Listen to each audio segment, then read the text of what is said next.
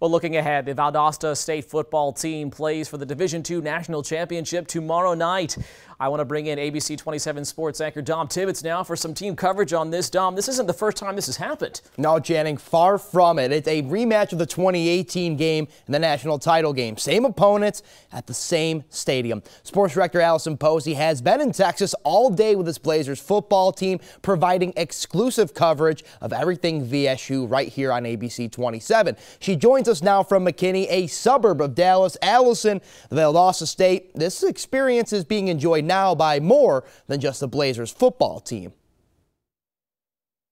To be a part of a national championship program is special.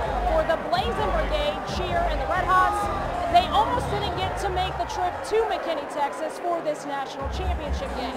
But thanks to Blazer Nation, they are here and they are ready to represent. They're a big part of our success, so that's going to be a lot of fun and hopefully gives us a little bit of a home atmosphere.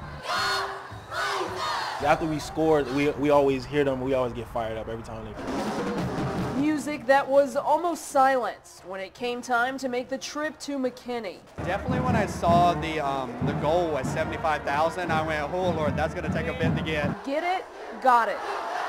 Thanks to strong supporters, enough money was raised to send the 100-plus member Blazin Brigade, Cheer, and the Red Hot Stands team.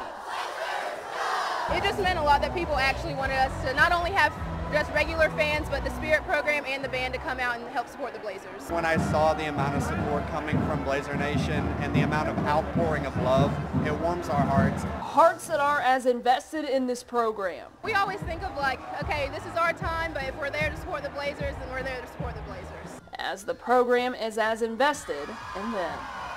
It's a big, big advantage that we're getting to travel pretty much everybody involved with our program. That Division II National Championship game between